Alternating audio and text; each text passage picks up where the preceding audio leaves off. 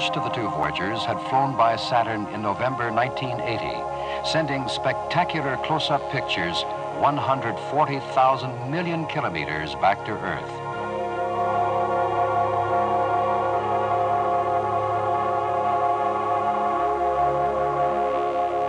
Voyager 1 discovered hundreds of rings, all very different.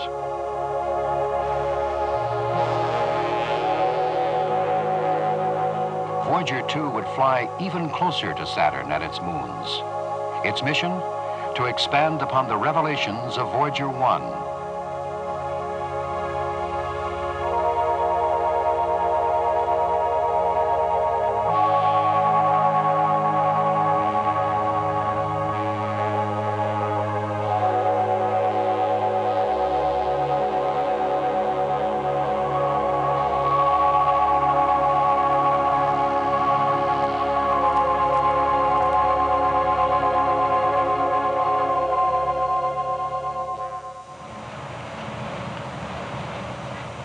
The flight of the Voyagers is an ongoing project with several major assignments in future years. Their control center is the Jet Propulsion Laboratory in Pasadena, California. Scores of reporters came there from all over the world for the week of Voyager 2's Saturn encounter. They reflected an excitement over the space probe that was as strong among ordinary people as among scientists. For a long time trying to explain. And they followed Voyager's progress at daily press briefings in a packed auditorium. On August 24th, the day before the flyby, reporters saw a movie made from stills Voyager took on its approach of mysterious spokes in Saturn's wide B ring. The time-lapse sequence has now been put Dr. together. Brad Smith, head of the team assigned to interpret Voyager pictures, described the film. Less than an hour ago, and there's a lot going on in this time-lapse sequence. I feel that the spokes are trying to tell us something, although it may be days or weeks before we really understand just what they are trying to tell us. By that time, you'd all be gone, so we're going to share it with you this morning, and all of you out there can do instant science right along with the rest of us in trying to see what's happening. There's a lot of complex activity going on. One tends to see some spokes looking as though they're shearing out. Others seem to be forming. Others seem to be fading away. So why don't we just go to it, and we can all analyze the spoke problem.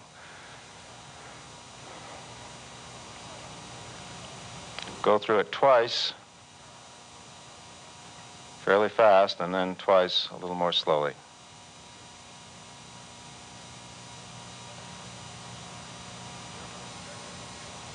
You have to be careful of projection effects, but it appears that some of the features actually sharpen.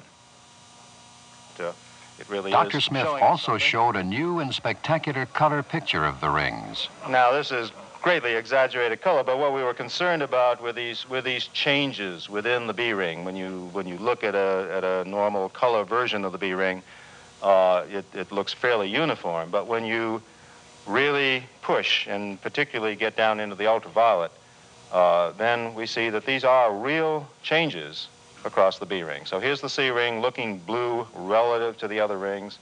It's a little bit dark, but the Cassini looking relatively blue. And then this structure here, where this region is a little bit bluer and this is a little bit redder than average. So even within the B ring, there are differences in the spectral reflectivity. It is not a homogeneous ring in that sense. Each day in the laboratory's own television production, mission scientists were interviewed by the voice of mission control, Dr. Al Hibbs. Hibbs asked Dr. Smith about those color variations in the rings. What are the possibilities that could account for this kind of difference? Does it imply these are quite different minerals, or they've been exposed to different kinds of things? Well, that's what we don't really understand. All we see is a surface effect. It could mean different composition among the particles between the B ring and C ring, or it could be a purely superficial effect. Something happens to the ring particles, perhaps color dislocations in the crystal structure that due to high energy particle bombardment, slightly colors the surface of the particles different in the two ring systems. Smith and his fellow scientists were sure of one thing. Now, in our counting of rings in Voyager 1, we had estimated that there were hundreds, perhaps even up to 1,000. Now we're getting higher resolution, and we're finding that many of the rings that were seen that thought were single rings in the Voyager 1 photography are now turning out to be multiple. In some cases, 30 tiny individual ringlets where we thought there was only one. So what we're finding is that we shouldn't be saying 1,000, we should be saying thousands. There is far more structure there than we thought from the Voyager 1 photography. Dr. Smith admitted a disappointment. Voyager 1 had discovered 3 new Saturnian satellites. 2 of them seemed to keep the thin outer F-ring contained, like sheepdogs chasing strays back into the pack. This led to a theory that the gaps between various Saturnian rings were kept clear by other satellites. But unfortunately, Dr. Smith told Hibbs no new satellites were being found. To explain. And have now, after searching, then here, supposedly it would be located in some portion of this particular the dark gaps on the top and bottom of that close-up section. In fact, it was within those 2 dark gaps that we conducted the search for this 30-kilometer object. Unfortunately, we didn't find one, and that leaves us unable, at the moment anyway, to explain the mechanism that creates these wide gaps. It was the only good theory we had at the time, and it's gone down the tubes now. Yes. I hope another theory comes up.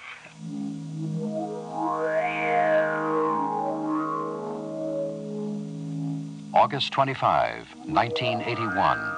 At last, after 4 years, the day of Voyager 2's closest approach to our second largest planet. At dawn, California time, the spacecraft was still about 800,000 kilometers away. That evening, at exactly 8:25, Voyager would fly over Saturn's cloud tops and begin its long swing around the dark side. By now, scientists had had a chance to examine Voyager 2's pictures of the moon Hyperion, the Saturnian satellite that's an American discovery. The first picture of the moon, as it turned out, was of its flat edge and suggested a cylindrical shape. But later pictures showed an odd flat shape akin to a potato, a peanut, a hamburger patty. And while the axes of other Saturnian moons are in line with the axis of the mother planet, Hyperion's is tilted the other way. The scientists couldn't tell why.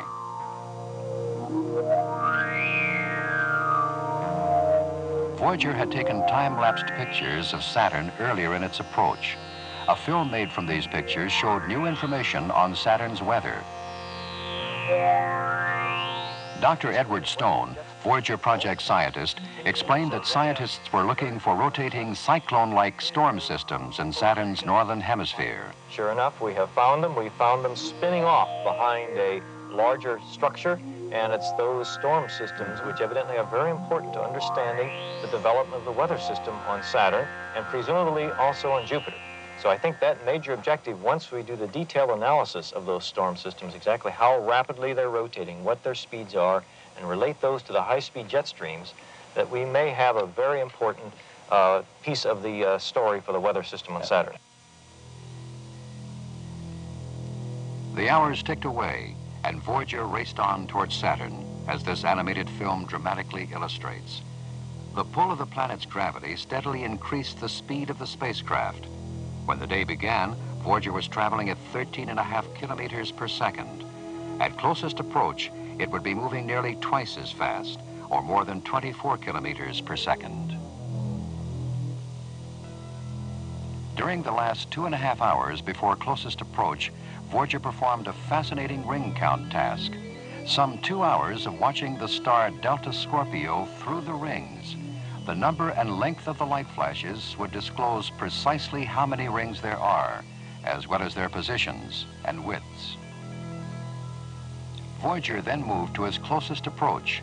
Flying 100,000 kilometers above the cloud tops, the spacecraft entered the planet's shadow. Earth and Sun disappeared from its view.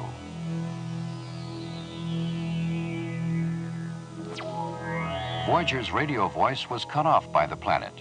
It would be heard again, if all went well, when the spacecraft emerged from the shadow. But scientists would have to wait more than an hour for renewed Voyager transmissions to reach Earth and receiving stations in Australia, if all had gone according to plan. The Australian station reporting into the Deep Space Control Center the status and operations of that station as it picked up the signal as it came through. And all is well. Champagne was poured in celebration. Project manager Esker Davis was happy. After its long journey, Voyager 2 had been off target at closest approach by only 2.7 seconds and 48 kilometers. But suddenly, scientists on duty discovered that something was wrong. Voyager was telling them it had problems. What the scientists discovered was that the scan platform, which holds the cameras, would not move.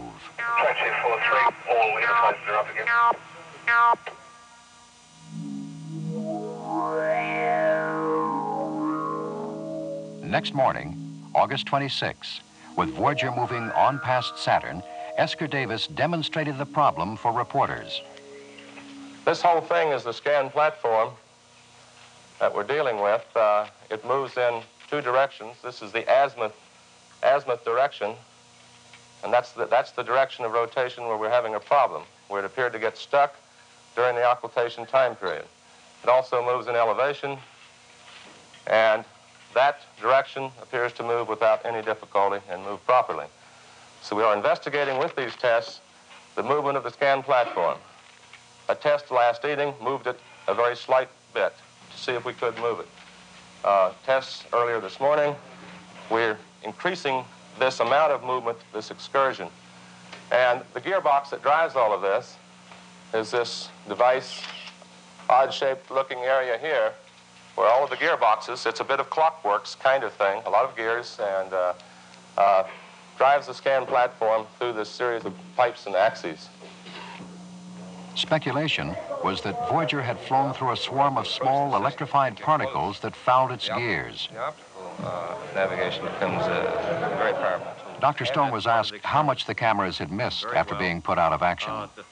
And therefore, the really new part of Voyager 2, that is imaging of the right side of the rings at very close approach, has been completed. The part which we will miss, obviously, is imaging of the dark side of the ring. And of course, that's unfortunate, but we did do some dark side, quite a bit dark side imaging of the ring on Voyager 1. The platform doesn't come back, and the spacecraft can't be oriented for one reason or another. Can you put a percentage number on how much of the mission goals have been achieved? I would have to say essentially all of them. I think the major area where we're missing some key data is probably on Enceladus, having gotten only one of our 3 high-resolution mosaics, and on Tethys, where we got 1 of 2. Meanwhile, Voyager had continued to send back pictures taken before the closest approach and stored for later transmission. One such picture concerned that thin outer F ring.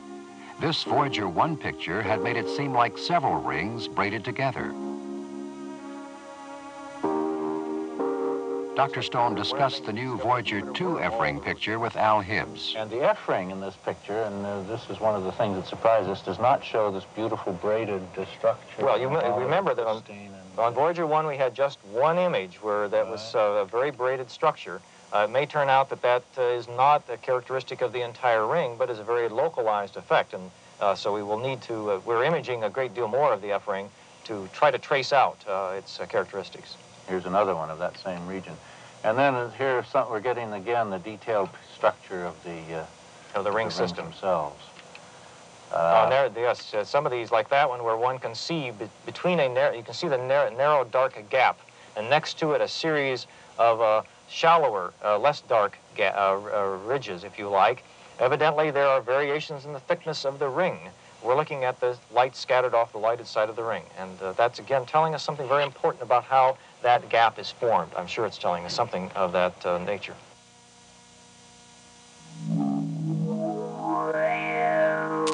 August 27. By day's end, Voyager 2 would be nearly 2.5 billion kilometers past Saturn, cruising around 12 kilometers per second. We specified. The word from project manager Esker Davis was that the scan platform had been made to move, but not as much as he'd like. So we cannot yet say we can move it reliably and that we've restored some kind of normal operation. So that's still our objective. We're not yet at a place where we're saying we're fixing the problem. We're still trying to define the problem and understand what it is. There are going to be a lot of tests, as I said, over the next few days. A bit upbeat and positive, but a lot of work to do yet to get it where we want to be. Good morning. Yesterday, I got the question, given that the scan platform had stopped, what was my estimate of our percentage of success for the Voyager 2 encounter? And I did not really have a quantitative estimate at that time. Well, I've had 24 hours since then to give the question some thought, and I have a number for you. The number is 200%. At the same press conference, a dramatic partial picture of the moon Tethys was shown. The heavily cratered moon was to be photographed soon after the spacecraft flew around behind Saturn. Voyager managed to get the partial picture in spite of its jammed platform. Even more interesting were the pictures of Enceladus, brightest moon in the solar system, with a surface so starkly white that it radiates 100% of all the sunlight that falls on it. Voyager 2 had sent back Enceladus pictures taken just about the time of its closest approach to Saturn, just before its scan platform jammed. Enceladus has stayed white by washing itself clean. Dr. Eugene Shoemaker explained. It turns out there's a region along the satellite here which was intensely heated about 3 billion years ago, allowing most of the craters to relax, while at the same time in this region over here, the craters are not relaxed. So that we discovered, quite unexpectedly, that the satellite was heated non-uniformly. Like Earth and its moon, Enceladus and neighboring Dione pull each other back and forth each time they pass, creating tides and heat. This may be a clue as to how the tidal heating takes place. It may take place when there's a sudden rupture of the satellite, perhaps by impact, allowing rubbing of the two different parts of the satellite, frictional heating under the tides, and then a discrete region will be warmed up and actually may become liquid in the interior, because we think that some of these surfaces actually have had water flowing out on the surface, and the crust then becomes very soft, and the craters will collapse. August 28. Voyager 2 was 3 million kilometers beyond Saturn. With luck, there still might be pictures of the planet's dark side. Meanwhile, this was the last official day of the encounter.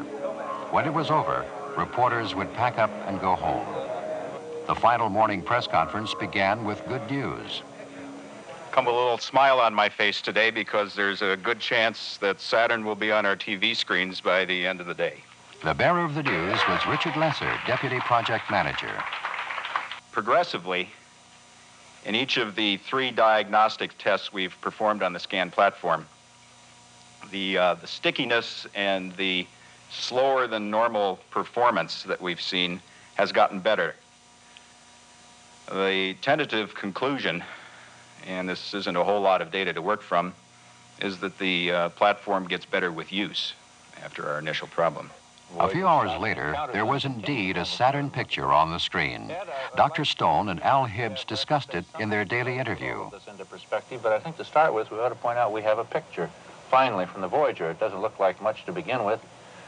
This picture is part of a sequence which was deliberately underexposed, aimed at a portion of the dark side of the rings, and indeed the dark side of the rings is right in the middle of the picture. Yes, we see the shadow of Saturn cast on the rings, and of course we're looking at the dark side of the rings as well, so the rings are not very bright even where they're not behind Saturn. This is a wide-angle camera shot, and is an indication that, in fact, we did successfully reorient the scan platform and will allow us to continue observing Saturn for the next few days. It's really quite an exciting picture to see.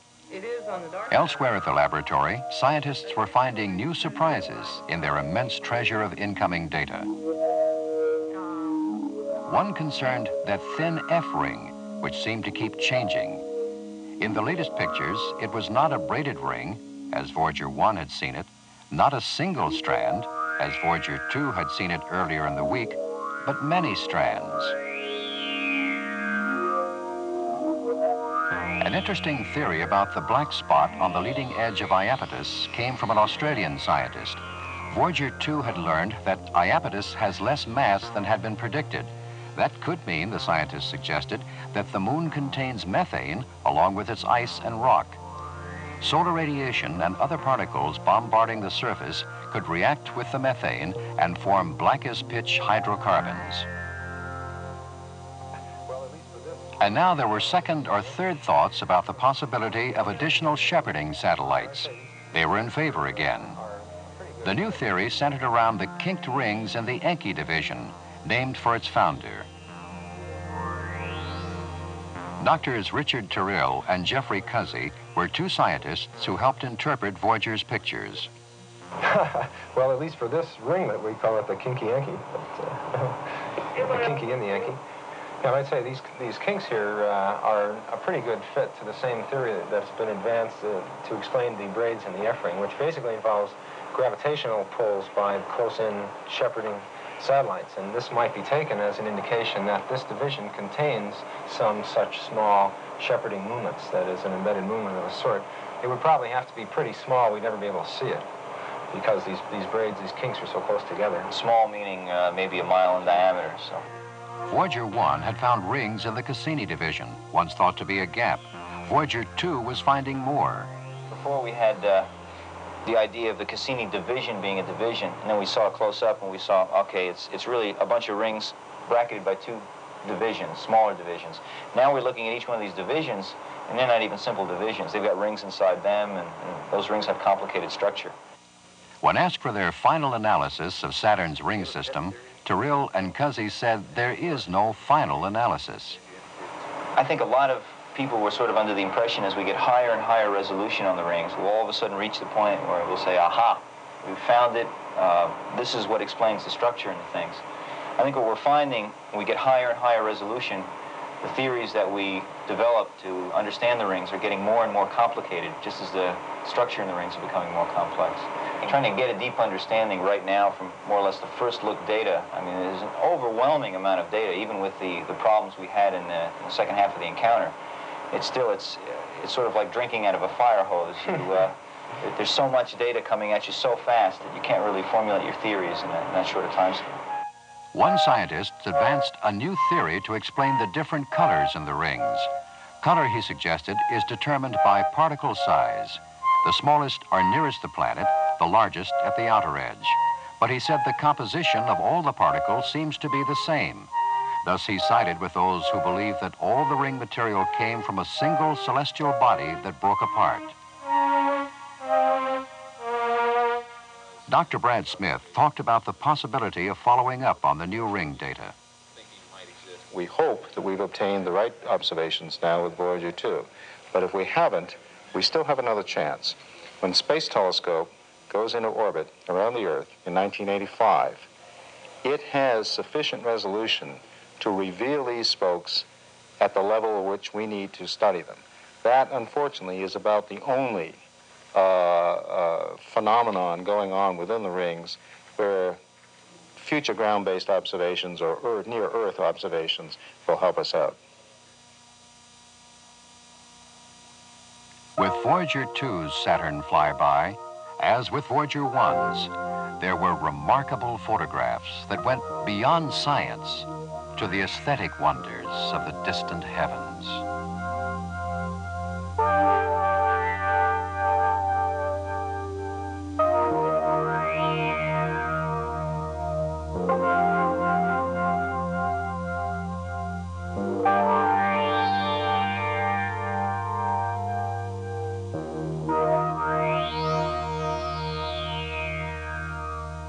Dr. Stone, highly pleased with the Saturn encounter, looked ahead to what he hoped would be a long life and more exciting discoveries for the last of the Voyagers.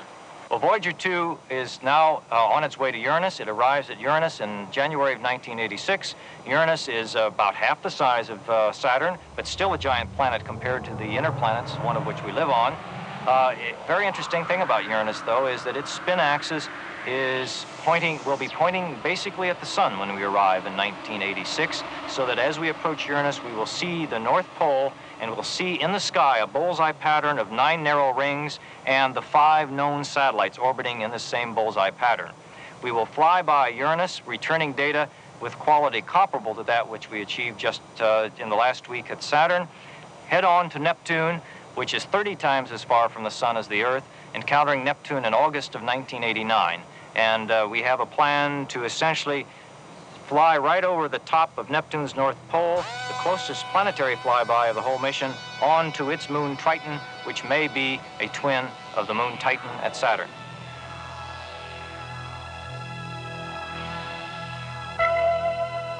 Remarkably, with that 1989 flyby of Neptune, American spacecraft will have closely investigated every planet of our solar system except Pluto. There have been no missions to that farthest of planets. But scientists believe Neptune's moon Triton is so similar to Pluto that much will be learned after all.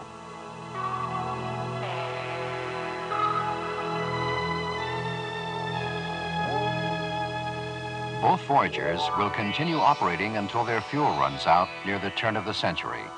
When that happens, their antennas will begin to drift and lose contact with Earth. Before that time, Voyager 1 should find the edge of our solar system, where our solar wind is replaced by intergalactic winds. With their missions accomplished, the 2 Voyagers will have just begun an infinite journey.